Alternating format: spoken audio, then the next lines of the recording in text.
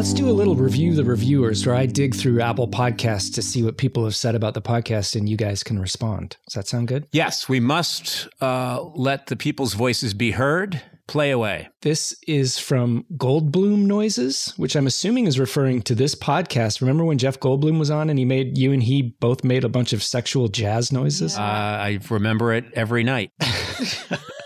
So then the rest of this is unrelated, but 5 stars. The title is 11 hours in all caps 1 day. And it goes like this. I was just informed by Spotify in my 2020 roundup that I listened to 11 episodes of Conan O'Brien Needs a Friend in 1 day. Oh. If that sounds sad, everyone should also know on my Hinge dating profile, my answer to the prompt, quote, I am weirdly attracted to blank, unquote, is Conan O'Brien. In all seriousness, this podcast was my constant companion this year, especially when I was going through a tough breakup. I love the whole group's dynamic and cannot wait until the day someone on Hinge messaged me saying they love Conan as much as me. Thanks, guys. What a lovely thing to hear. From who is this? Did this person give their name or no? Yeah, Goldblum Noises. Well, okay, all right. Then he's. That's all I have. That's all I have. Well, Goldblum Noises. That is so nice. Wow, 11 episodes. I wonder what the side effects of listening to 11 hours of this is for someone. I wonder if he, had any kind of bodily.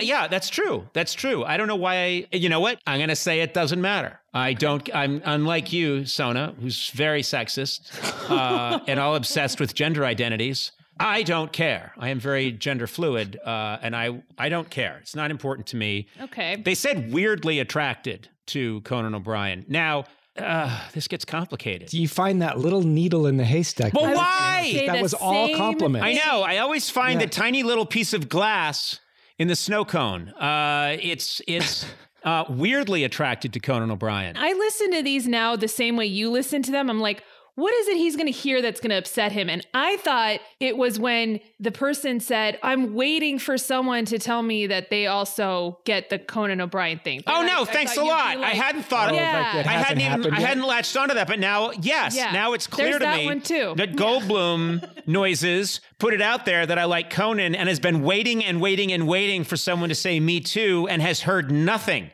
Goldblum Noises dropped a penny into the I find Conan attractive well and heard no splash. No splash. Oh, man. Wow. Well, there's probably a lot more writing on that Hinge profile. It's not just the Conan line. No, Goldblum Noises sounds like an incredible person. Regardless of gender, I'm going to say Goldblum Noises sounds like a top-notch human being, and I am just going to focus on the fact that because Goldblum Noises was kind enough to mention me as someone that they found attractive, either physically or a personality, that I'm responsible for no one responding. No. Yes, that's what I'm going to. We're talking about a person who's listened to, with ads, over 12 hours of this podcast in a day. So what does that do to someone? I wonder if you put this person, Goldblum Noises, through an MRI, would it show up somewhere? Would the doctor say, "Oh my God, have you been drinking liquid lead?" No. What are you talking about? What were you doing? Don't tell me. And then the doctor said, "Wait a minute. You haven't been listening to 11 straight hours of Conan O'Brien Needs a Friend, have you?" And the guy or girl says, "Yeah." And then the doctor goes, "Are you Goldblum Noises?"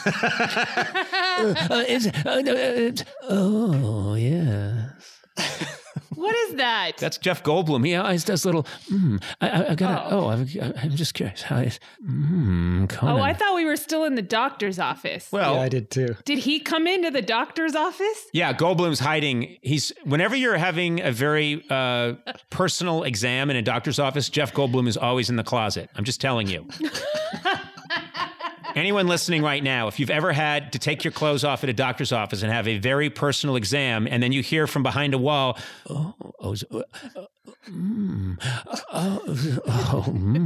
yes. That's Jeff Goldblum. Knowing he was there would somehow make me feel better. Me too. I can't explain that. Yeah, me too. I would feel reassured. He's a very nice guy, and if anyone had to be hiding in the closet, making weird, semi-erotic noises. I prefer to be Jeff Goldblum. Yeah. Yep. Anyway, I Goldblum Noises, thank you for that very nice review and very kind of you. Feel free to take me off of your profile if it's harming your life in any way. I don't want to be responsible. You know what I mean? Oh. You could put someone else down as a big influence. She didn't say you were an influence. Oh. Or he. Why are you doing this? this? They just said they were weirdly attracted. I just want to correct. Okay, so not an influence. And hey, first of all, if someone's listened to me for 11 hours straight, I've influenced them. Second of all, why do you keep interrupting and saying these things that just make me feel like shit? You know what? You're right. I don't know why I'm doing that. I really am piling on, and I shouldn't do that. And you're right. And I'm sorry. But yeah, she didn't say, or he didn't say influence. They said they were weirdly attracted to You went and did it again. You just apologized for doing it and then did it again. Listen, Sona, I hear things the way I hear things the way I want to hear them to create a better world for myself. It's like people that only watch Fox News because they want to have that world reflected back at them and they don't look at anything else. I have certain thoughts. And so what I do when I hear these critiques of the show is I make up what it really meant. And then when you say that's not what they said was they put your name in there and no one's biting. Thanks, Sona. You're right. You're right, and I'm sorry.